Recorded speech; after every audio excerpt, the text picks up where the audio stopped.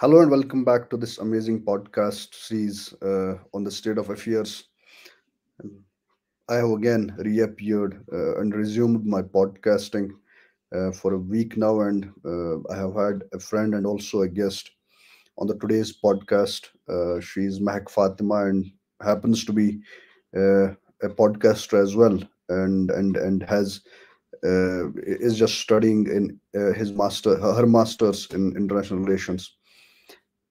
Normally we would conduct conversations that we do on specialized areas of interest of the guests, and apart from that the researchers that appear on our podcast and share a stage with us.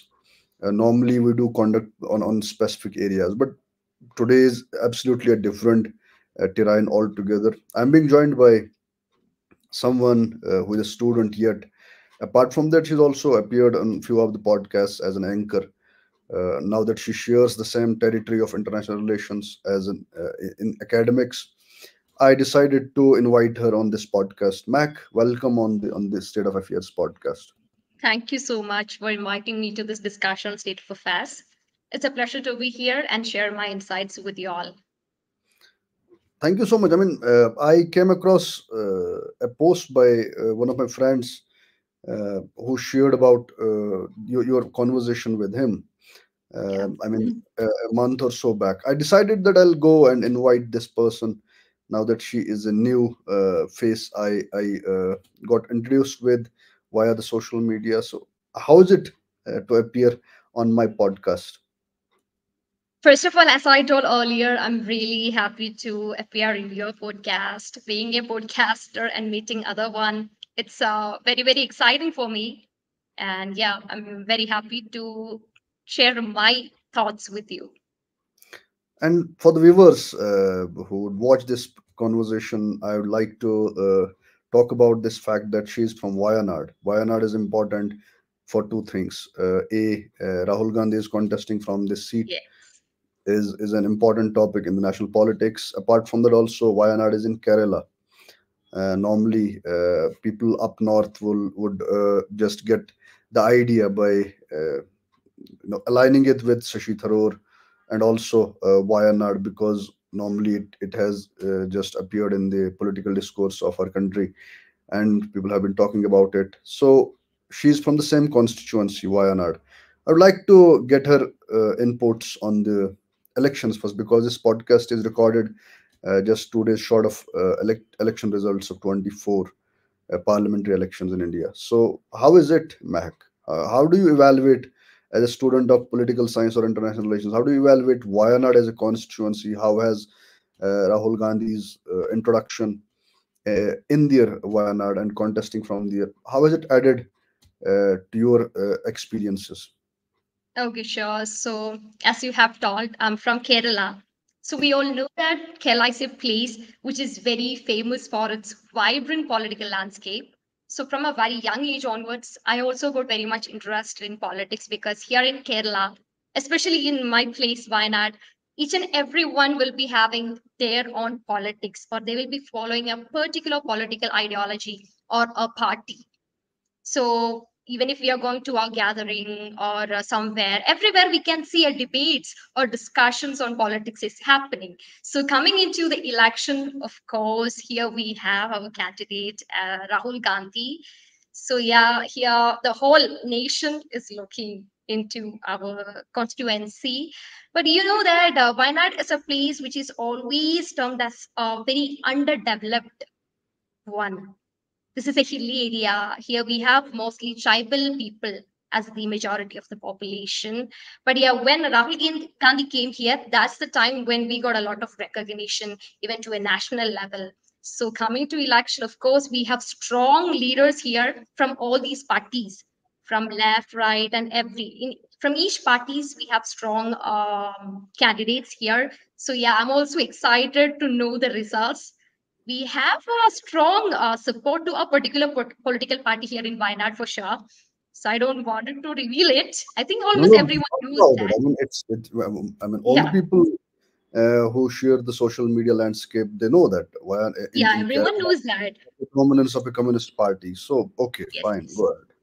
So we are waiting, excited, like we are very excited to know the results. Okay. And what about Kashmir?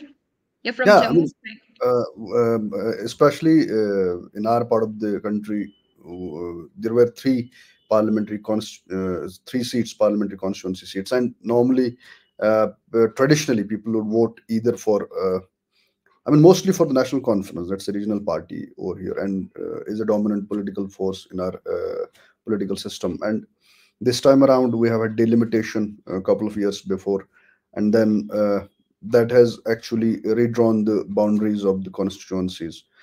Okay. It Earlier it seemed like at the very face of it, when elections were announced for different constituencies, most of the people would talk about it's a win-win game for national conference. But then over the time, once the nominations were filled, we have had three constituencies. One is Anantnag, and second is Srinagar, and third is Baramulla constituencies. With two constituencies, all the exit polls do suggest that national conference will take away the two seats, Srinagar and Anantnag. But when it comes to Baramulla seats, it has become more of an interest for most of the political analysts, because there are three people who are contesting for this.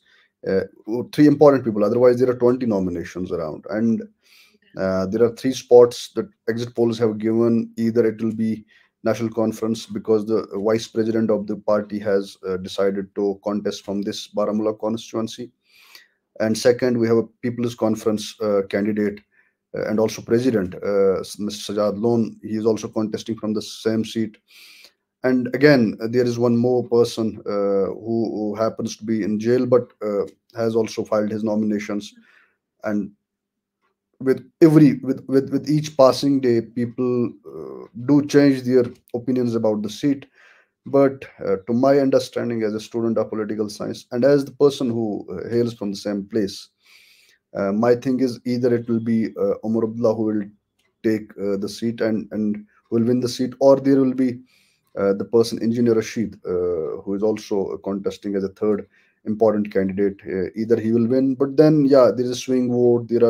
There's a cross voting that has happened at many places. Although Sajad Lone hails from the same place, I mean from the same constituency, Handwada. It's in the Baramulla constituency itself. There were diversion of opinions, so much stratification at the political level. But yeah, exit polls do just take it seriously. Other two seats, everybody knows that they will go to the national conference, but this Baramulla constituency seat has become important because three of the important political players are contesting for the same seat. That's Okay. that's that's all about Baramulla. Mm. Yeah, that's And nice. When it comes to Jammu, on one particular seat, the exit polls show that maybe that will go to again Congress, and the other seat will go to BJP. Yeah, and when it comes to Ladakh, the erstwhile part of Jammu and Kashmir state, uh, people say that the independent candidate is winning there, but that Oh, okay. has certain uh, people do say that he'll join either national conference or the Congress.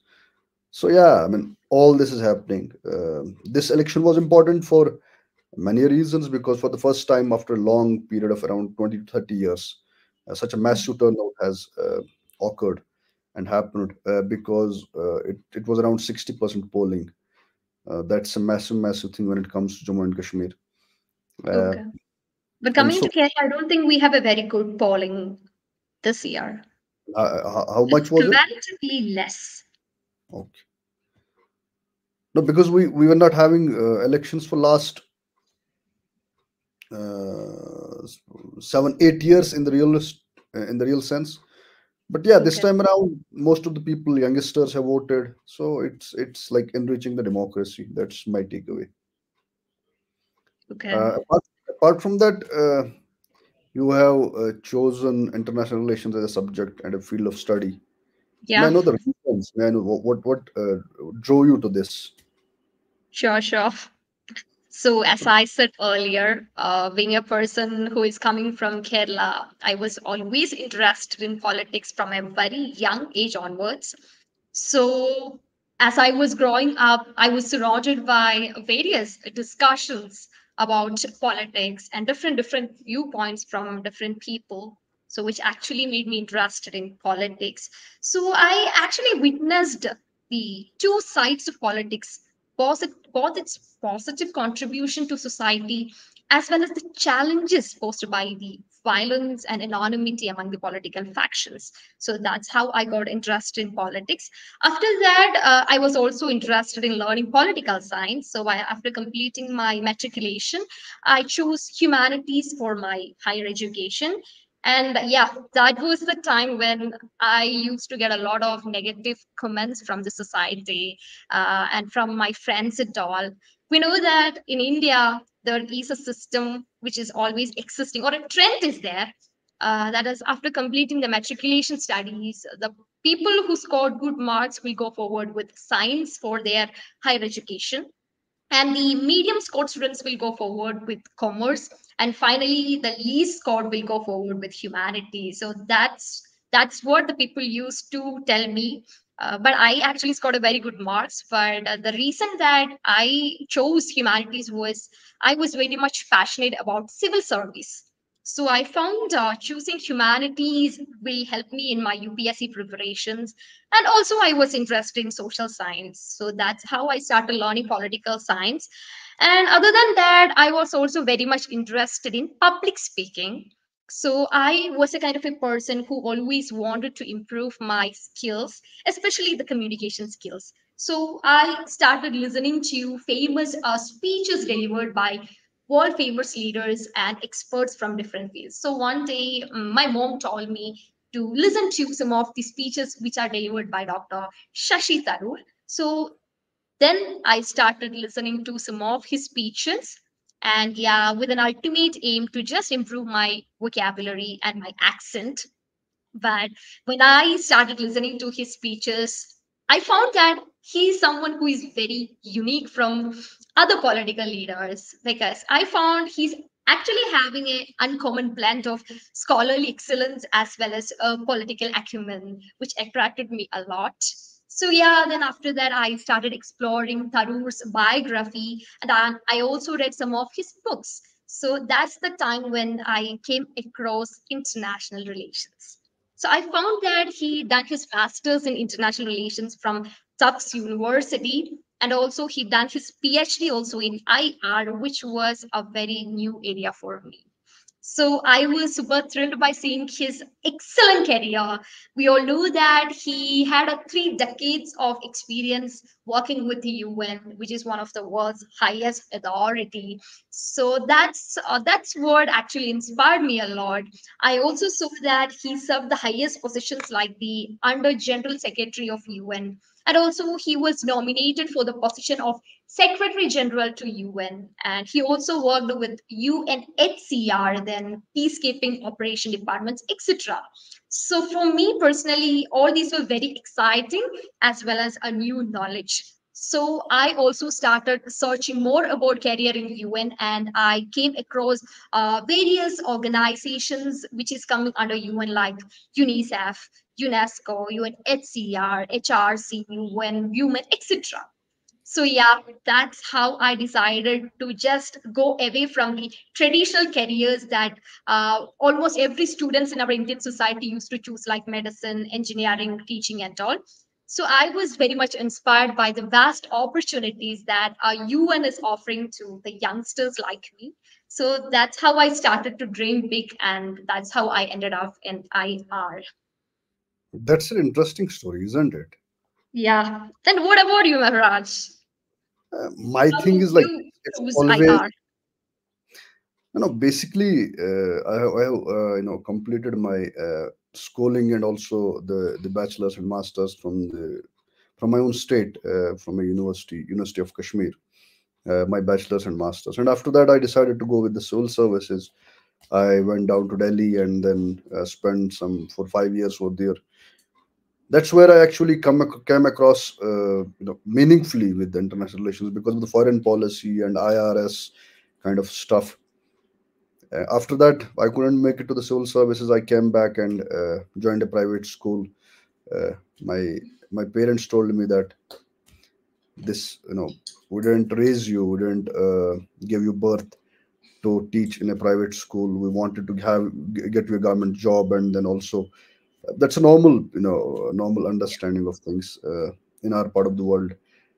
But yeah, after teaching for 4 or 5 years, I have had a certain constituency of students that I love to interact with. Well, coincidentally, I came across this international relations in the civil services itself, because there is a particular segment that we have to prepare for India's relations with other countries, India's foreign policy, history, blah blah blah. Uh, that basically helped me to grow an interest for this, and I got some books, went through them, and also I listened to most of the diplomats. I was particularly drawn to West Asian region because of the opportunities for researchers and analysts, and also for diplomats, that it offers to deal with day-to-day developments in the region, and the importance of the region for India especially. Yeah. That having been said, second thing that drove me to this international relations was my personal understanding of how to approach my academic career ahead, because I was fascinated by mostly the realistic school of thought. Uh, Okay. now, Me because too. because normally Jammu and Kashmir state is not known only for having a political system that was volatile. That apart from that, there were also security concerns. I mean, we have had seen it in 1947. We have seen it in 1970s also. Apart from that, we also saw it in 1990s earlier, and after that in 2000s later part. And yeah, always in the news, always for things. I thought that I'll, at least from my personal experiences, I was drawn and attracted towards this, to have a understanding of things like security, of things like terrorism, of things like international relations, how the global powers basically structure the regional geopolitics. These are things that helped me in bits and pieces to have had to develop an interest for international relations. And then I also have done a bit of research with ORF. Apart from that, I with the break of the COVID, uh, I thought that I'll have a podcast of my own. I started with a simple understanding, although people who have watched all the 90 podcasts so far might have seen me improvising on different things in the first. Because podcasting and camera shyness is something that uh, I have lived with for around 25 years. So yeah, I mean, these are things. But then I believed that I was not on the wrong side of things. I thought that I'll choose a different path. Currently, I have a small academy where I teach students of my Oh, town. that's nice. Yeah, It's in Jammu. yeah, it's in Kashmir itself. Oh, sorry, sorry. In, Kashmir. Okay. yeah, and apart from that, I would also love to know from you any particular interests in some specific areas of international relations or regional geopolitics or things, anything like that. Yeah, sure, sure. So we all know that IR is like an ocean, right? We Yeah. have a lot of things to explore, and I'm just started to explore some areas. So, being the world is very wide, we do have a lot of area studies. So, I'm very much interested in South Asian studies, West Asian studies, and also African studies. These are some of the areas I like to explore. Other than this, we do have a lot of interdisciplinary subjects coming under IR. So, I like India's foreign policy for sure. I think you also very much interested in this area. So India's foreign policy is something always it attracted me a lot because we actually can see a clear transformation that India has gone from Nehru's era to Modi's era, from the optimistic non-alignment to the energetic diplomacy. India's transformation from non-alignment to multi-alignment, and that's quite interesting to clearly see our country's growth. And the next area is, of course, diplomacy. I dream to be a diplomat. So, yeah, of course, I'm interested in diplomacy, humanitarian diplomacy in particular. Other than this, I also interest the theories in IR, especially realism, as you have told. Offensive realism is something which always attracted me a lot because we can actually connect a lot of things which is currently happening in our world with the offensive realism, right? Yeah, that's something interesting. Other than this, I'm also interested in international security studies, mainly the theoretical parts like the critical theory, Welsh School. All these things are also very interesting for me. Yeah, and then coming into, of course, my area, humanitarian affairs. This is also coming under IR for sure. Yeah, I really wanted to explore more on the humanitarian crisis which is happening in our world. We can clearly see the number of crises are increasing day by day, and the need for providing aid is also very, very important. Connecting to this, I also like to go deep into human rights as well as gender equality. That's all about my areas of interest. And how about you? Uh, about me, I would like to add one more thing to my earlier Yeah. answer of why international relations, because in international relations we normally do a top down approach of looking at things and looking at national politics, then to the local politics, and also looking at how a country imports and exports things and how it leverages and maneuvers through. So that's why also an adding point to what I said you earlier. And when it comes to specialized area of interest, yeah, security basically, and then looking at the region of West Asia, because most of the times, and I mean for 70 odd years now, uh, it has shaped India's foreign policy and India's security architecture in terms of, because most of the cross-border terrorism do stem from this region of Afghanistan, Pakistan, and also across. So yeah, I mean West Asia has always been a fascinating place, but then there's a mushroom growth of analysts and people who love studying and looking at West Asia from geopolitical perspective. So my thing also is driven to this West Asian region, especially after the mandate system of 90s, 40s, 19, late 1940s, 50s. So that's the thing that I mostly look at. Apart from that, I also have produced a paper on Gulf countries, especially the Qatar and its political system. So, I mean, to my understanding, both West Asia and South Asia are connected for many reasons. Geographically speaking, that's okay, that most of the people understand. But yeah, there is also something that connects it, that security architecture, security discourse of the region, of both the regions.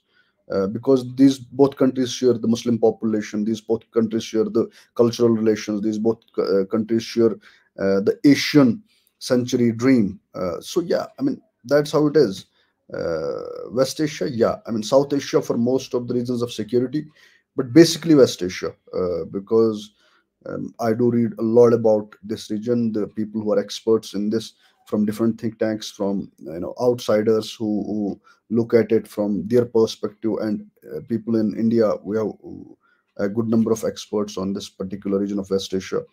So yeah, that's my specialized area of interest I look into. But then podcasting has helped me to look at East Asia, look at Europe, look at Asia as well, look as well to Africa, and also look at the South Asian geopolitics, the water, the security, and also the ocean geopolitics. So yeah, all things have, this podcast has helped me to diversify and also help to understand most of the regions, because there have been a good number of researchers and young scholars who have appeared on my podcast. That has helped me also, because once I conduct a podcast, I do prepare a presentation. So I come across lots of things on internet, and also via the books, via the research papers. And yeah, that's helped me to have an understanding of this region. I'm a student, a learner. Yeah, that's from my side. But with this podcast, I haven't prepared a presentation, because I thought that it's a conversation between two students of international relations, and also Yeah. uh, two podcasters. And also that this is important because you are speaking from absolute south, extreme south, and I Yes, am you're speaking from from North. north. But not this thing has not to do with anything with north south debate. But yeah, I mean, geographies actually do help in understanding the local issues and also the local Yes. cultures. I haven't been to Kerala yet, but yeah, I'm planning Me someday. too. I didn't visited Kashmir, and it's my dream. It's a beautiful place. Yeah, and we have seen a huge increase in the number of tourists for last Coming four to five. Kashmir, right? Yeah, yeah. I mean, most of the people have even rented their houses. That's how things basically are. The increase, absolute increase in the number of tourists, especially in summer and winter, because Is there down any south. problem as the number of tourists are increasing? I haven't looked into that aspect of it, but yeah, I mean, it helps to into the mobility of this geographical landmass, Okay. because the demand for new civic services, the demand for new connectivity, the railway grid, also the transports, the roads, and also the housing construction facilities. That's all happening. Okay. Although there are some climatic concerns, but that's for the climate activists and people who look into the climate change. That's not for Mhm. me, because I'm a simple person looking into the international relations from a security perspective. Yeah. Okay. If you anytime plan to visit Kashmir, do come over. Yeah, sure. You're also always welcome to Kerala. Yeah, Kerala has many things to offer. The food Yeah. uh, there is different, and also I have a fascination to someday drop there and also taste many of the foods. Apart from that, Yeah. also the literacy rate of your state is It's very good. high. Yeah. Ratio is also good. So all these things I want to basically understand from a very local perspective. And what about this? What about the book list that you have with you on the table, or you will suggest? Okay. First of all, I'm not a very good reader, but still, I used to read some of the best books which are suggested by my professors during my graduate period. So, well, to start with, I will suggest 20-Year Crisis by E.H. Cars. This is a book I personally believe a person who is interested in IR must begin with, because we all know that war history is something very important for a person who is always interested in IR.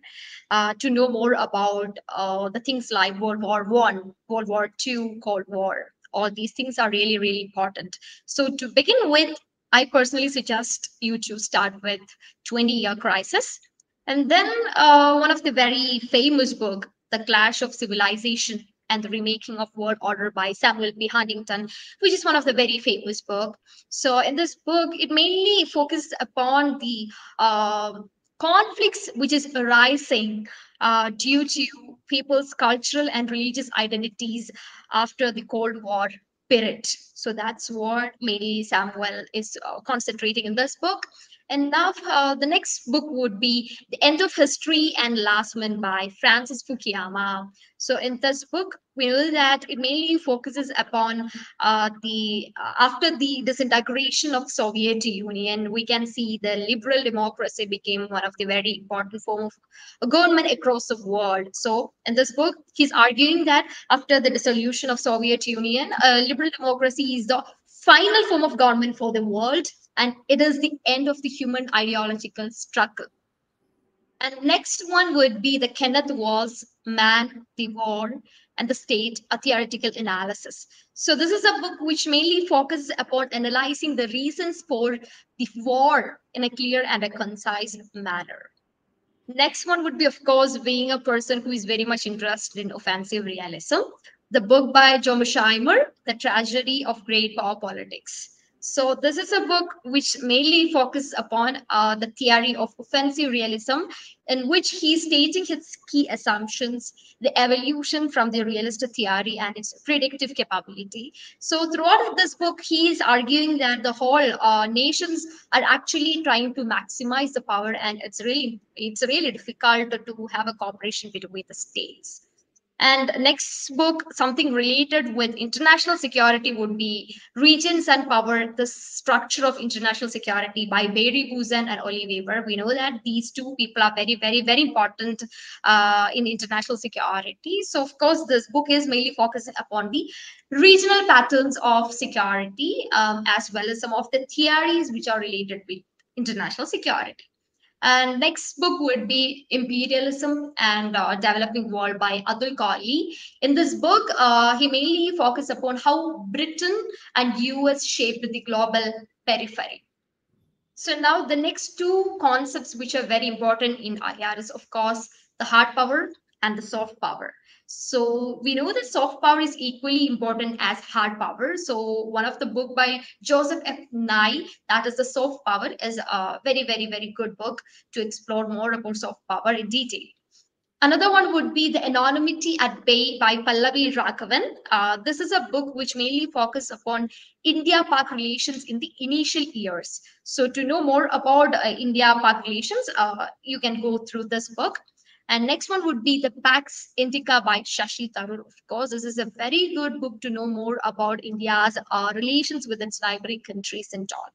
So yeah, these are some of the books that I want to suggest you all. That's quite a classic IR student who has had an absolutely fascinating, love for academic IR. Yeah, that's quite. I mean, I hope that all the viewers do take note of the list of the books, who are beginners, who are students, and also apart from that, who are people who want to understand international. All the names that you have mentioned, from Mir Schumer to Clash of Civilizations, Huntington, Fukuyama, whatever the names you have mentioned.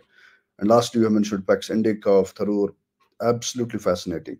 And when it comes to my list of the books, I'm not into the pure academic. I don't read most of the pure academic IR theoretically. I mean, theoretical IR writers. My thing is to mostly, understand international relations, and especially India's relations with other countries from the diplomat's perspective. Say, for example, Shashi Tharoor. Say, for example, T.C. Raghavan. Say, for example, S.J. Shankar. Say, for example, C. Raja Mohan as well, and especially Shiv Shankar Menon. uh, the books and the articles, normally they do write and have also written the books. I have had a good collection of all those, and I have went through them. I may not be able to recall all the names, but yeah, my my approach of reading India's relations with foreign countries, and how world looks at India mostly stems from that. Apart from that, I also do keep a close check on different social media platforms, where we have a long list of books every month, every week coming up. I guess I may not have missed uh, many of the books for last 5 6 years, especially when it comes to India's relations with other countries. I do order it. I pre-order basically most of the books, and then in my time, although I'm not a voracious reader, I won't be, I would qualify to be one. But yeah, I mean that's how I understand, because I have to just go through all this stuff that I do, the academy, the podcasts, and also then getting a time. Then I mean also the family comes in, so very little, whatever the time I get, I do read all those pieces and books that I have. I'll also attach, if my time permitted, I'll also attach a list of books in the bio of this on the YouTube. But yeah, I mean, there's also an editor, senior editor with the Hindu, Suhasini Haider. She also comes up with a podcast for the Hindu itself, where at last segment she basically enlists lots of books that are in the market, and also from academic perspective, she introduces new books, and also the books that students of international relations and Indian foreign policy must cut through, so that they understand the basic dictums of it.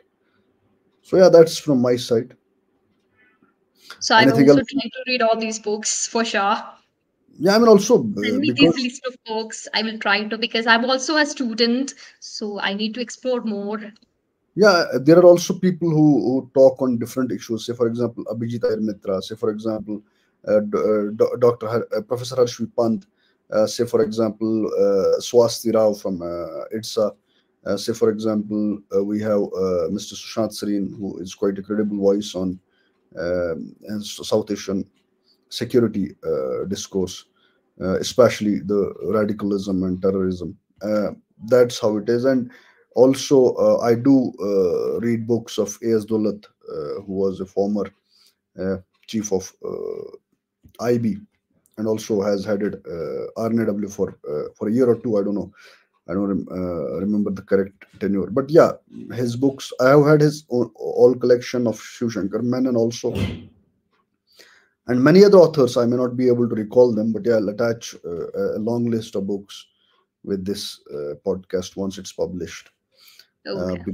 Because we are running out of time, maybe we'll continue this conversation in our supplementary podcast. But at 35 minutes, we're done with this. Anything else you Yes. want to add? And how do you come across? How did you come across with this name called the State of Affairs? The day when you you texted me, right?